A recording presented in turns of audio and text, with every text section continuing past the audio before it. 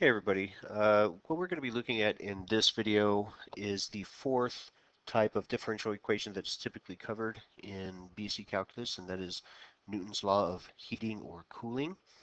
Uh, and what that is, it states that the rate of change of the temperature of an object is proportional to the difference between the object's temperature and some fixed constant B, meaning the temperature of the room. So imagine that you pop a frozen pizza into the oven and you cook it until it has an internal temperature of 165 degrees. That would be the object's temperature at that particular time. And you would subtract that by whatever the temperature of your room is. Well, maybe it's 75 or whatever temperature you happen to have set on your thermostat at home.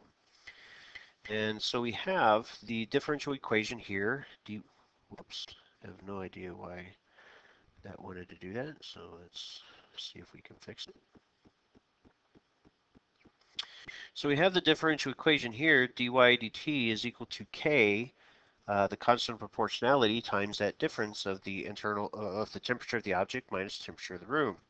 And when we have the equation that we can use to solve for time or anything like that, this is the general solution where we have y is equal to a times e to the kt power plus b, where a is just the difference of the initial temperature and the temperature of the room. And so let's take a look at our first example here. You bought your favorite frozen treat on your way to school at Starbeams through the drive-through. Your car is always kept at a constant 65-degree Fahrenheit, so that is the temperature of the environment. Traffic was terrible.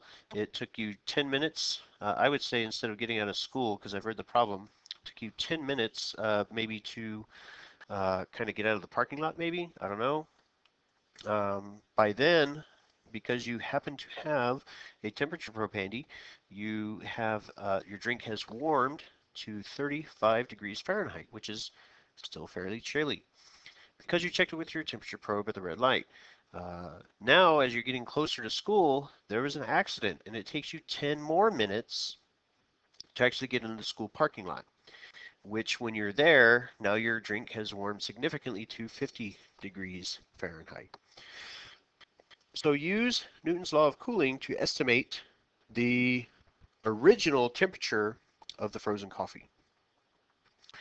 So it seems like a pretty simple question, but there's going to be a fair amount of work involved in it because they're not really giving us a ton to go on. We can't just start off with a general solution or a general equation for the function and then plug in some numbers and call it a day. We have to come up with that equation ourselves and then solve for the original temperature. So what do we know? In the beginning, we know that we have, based on what we have in the problem, we're going to have a differential equation that says dy dt is equal to k times y minus 65 in this case, because that's the external temperature, or that's the temperature of your car. That's the controlled environment. And we're going to take this and we're going to solve it, solve the differential equation for its general solution by using separable variables here. So I'm going to divide both sides by y minus 65, or multiply by the reciprocal, y minus 65. So I get y minus 65, 1 over y minus 65 times dy on the left side of the equal sign to be equal to k times dt on the right side. And this is where we've seen previously with separable differential equations, we're going to take the integration of both sides, the antiderivative of both sides, and see what we wind up with. So on the left side, we don't have to do any kind of partial fraction decomposition here because the denominator is not particularly troublesome. So when I take the antiderivative of this, I'm going to get the natural log of y minus 65 to be equal to k times time plus a constant. Okay, so y in this case is the variable that we're trying to solve. We're trying to get the temperature of our of our drink here. So if you'd like to, you can kind of put maybe Y, you can put like a capital T there to say that's temperature over time. And let's go ahead and do that, I guess, just to kind of keep things consistent. So in this case, we want to solve for the capital T for the temperature of the drink. And because it's inside of the logarithm, we have to kind of get it out with our log loop or exponentiate the function, so to speak. So I'm going to get e to the kt plus c power, kt plus c power is equal to capital T minus 65. Okay. On the left side of the equal sign, we're going to use properties of exponents, and that'll give us e to the kt power times e to the c power to be equal to t minus t. So used to doing that little loop there. At the end, I'm not paying attention. T minus 65. And again, like what we've seen in previous lessons, this is just a constant. And the constant in this particular equation is referred to as an a value, not c. So we'll say a times e to the kt power would be equal to t minus 65.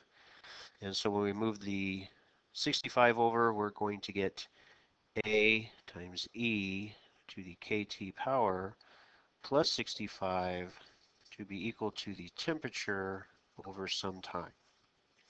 And that is what we would kind of look at as the general solution of the problem. Now, unfortunately, that is not answering the question. What we're asked is, what is the coffee's original temperature? So now we're going to move on and we're going to try something else. So the second thing that we're going to do is I need to be able to find K. Oops, didn't write my D. Find K. Okay, actually there's two things that we have to find. We have to be able to find the value of A, and we have to be able to find the value of K in order to actually be able to use that equation.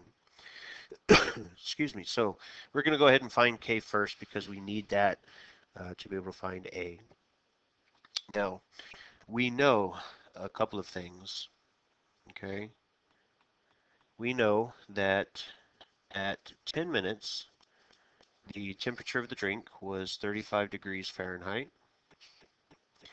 And we know at 20 minutes, the temperature of the drink was 50 degrees Fahrenheit. Well, taking what we know into account, we can essentially write a system of equations in order to be able to for uh, solve for K in this case.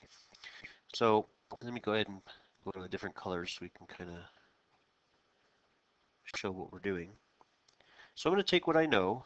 I have A times E, and we know that at 10 minutes, so we'll say 10K, that it was equal to 35 degrees minus 35 degrees minus the temperature of the car, 65 degrees. And we know that at 20 minutes, so A times E to the 20K power, that it was 50 degrees minus the 65 degrees of the car. So what I'm going to do is I'm going to just kind of look at these as a ratio where I'm going to say A times E to the 10K power, and we'll simplify the right side. So 35 minus 65 will give me a negative 30. And we're going to look at it as a ratio with the other expression. So A times E to the 20K power to be equal to a negative 15. And now we're going to just start simplifying. So here, the A's, A over A simplifies to be 1.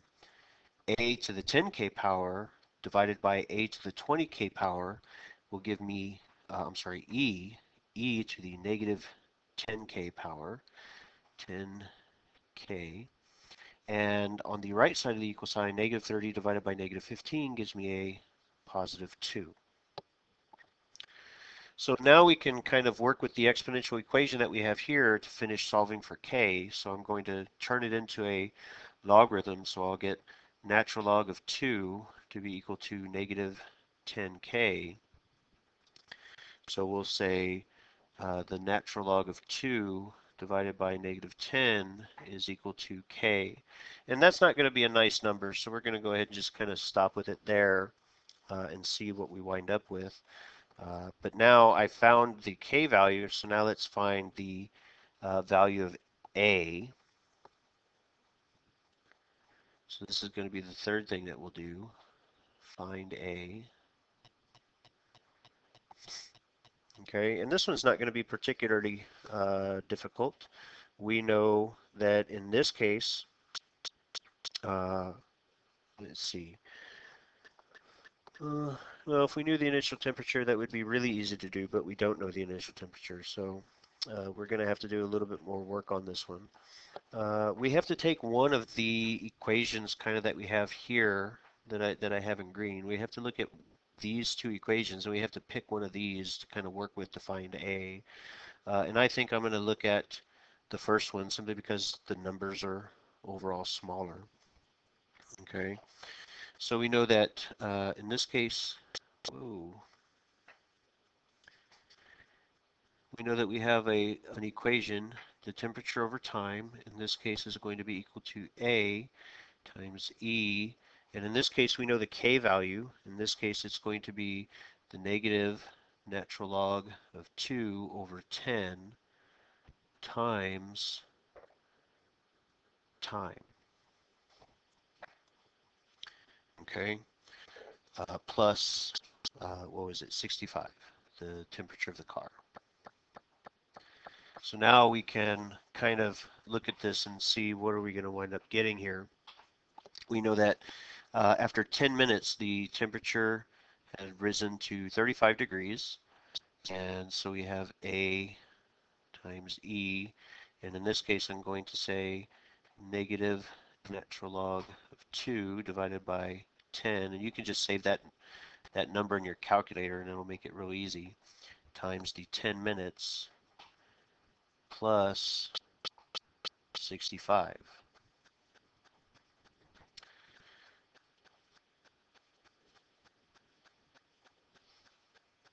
All right.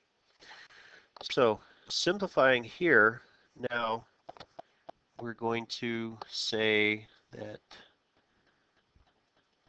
let's pick some color here.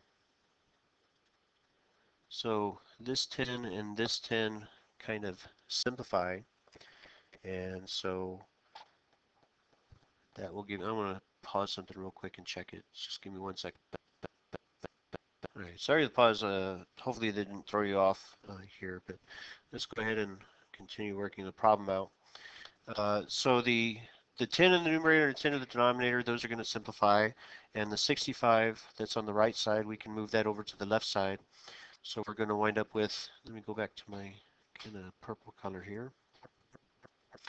So 65 minus, or 35 minus 65 will give me negative 30 to be equal to A times E to the negative natural log of 2. And we are going to use a little bit of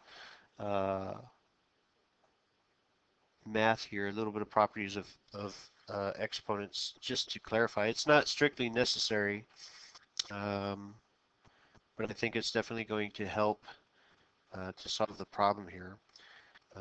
Oops. At this point here, if you want to, you can just kind of divide.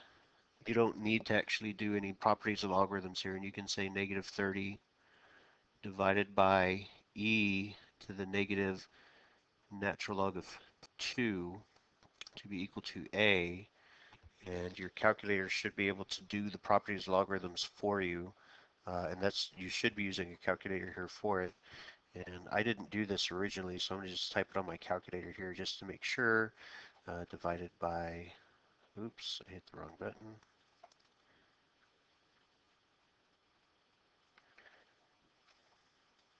Keep hitting the wrong button. negative, or we have e to the negative natural log 2. And yes, it does match what I did earlier.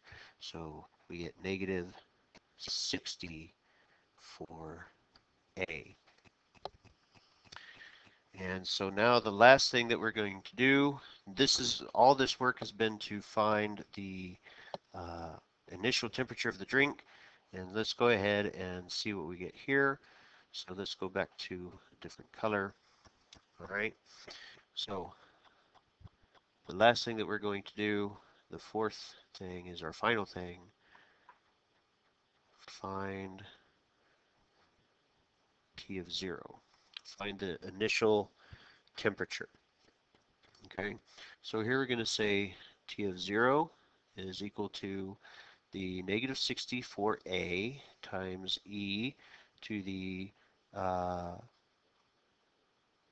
negative natural log,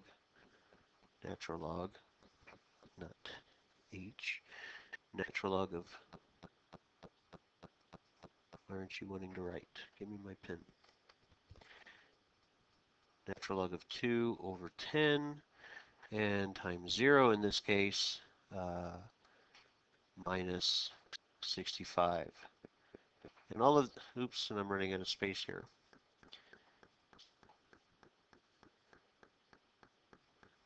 Minus 65. So all of this, because we have that 0 in the exponent, all of this just simplifies to be a 1. So negative 60 plus 65 plus 65 says that the initial temperature of the drink was 5 degrees Fahrenheit.